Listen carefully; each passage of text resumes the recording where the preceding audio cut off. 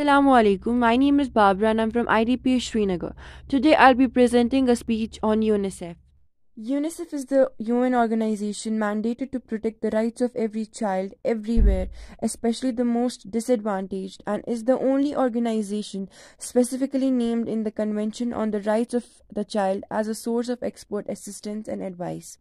UNICEF was set up by the United Nations to meet the emergency needs of children in post-war Europe and China.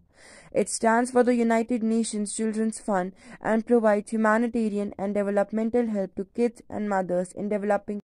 UNICEF was the world's first international organization for children, established by the United Nations General Assembly on December 11, 1946. In 1953, UNICEF became a permanent part of the UN family of organizations, broadening its mandate to address the long-term needs of children around the world. UNICEF works in more than 190 countries to protect children from violence, exploitation, and abuse. Alongside communities, we work to accelerate the elimination of harmful practices such as child marriage and female genital.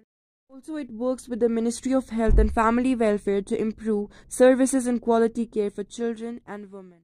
Tor Hatram is the president of UNICEF. A child drinking milk becomes the symbol of UNICEF. The main goals of UNICEF are no poverty, zero hunger, good health and well-being, quality education, gender equality, clean water and sanitation, affordable and clean energy, and decent work and economic growth.